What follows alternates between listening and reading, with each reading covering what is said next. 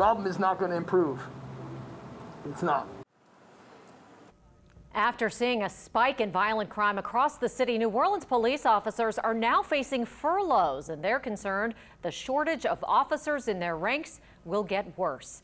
Good evening, everyone, and thanks for watching. I'm Katie Moore. And I'm Cherise Gibson. Well, today the Police Association of New Orleans sent an email to Mayor Cantrell and city leaders asking for furloughs to end for police officers. They say the department is struggling to retain officers, and now it's worse. Erica Ferrando has that story. We don't want to wait till it becomes catastrophic and then say, now we got to fix it. The New Orleans Police Department is facing a catastrophic staffing shortage heading into 2021, according to Captain Michael Glasser, president of the Police Association of New Orleans. I think if we don't address it now, we're going to be in a worse position than we were 10 years ago, and we haven't been able to climb out of that hole.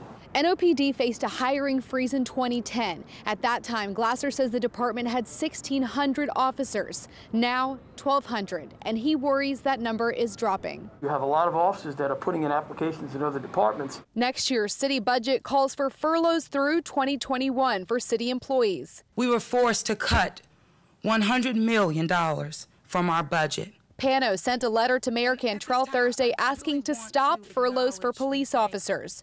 The New Orleans Fire Department's union has been outspoken about their frustrations too, tweeting multiple times a day engines out of service due to furloughs.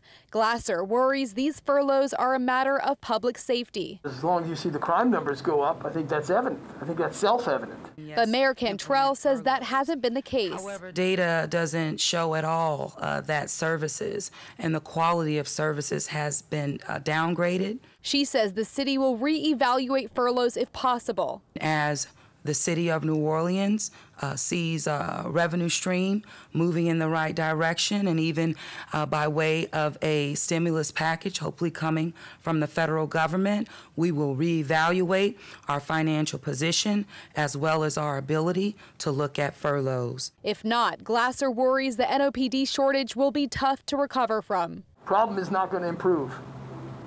It's not. Erica Ferrando, Eyewitness News.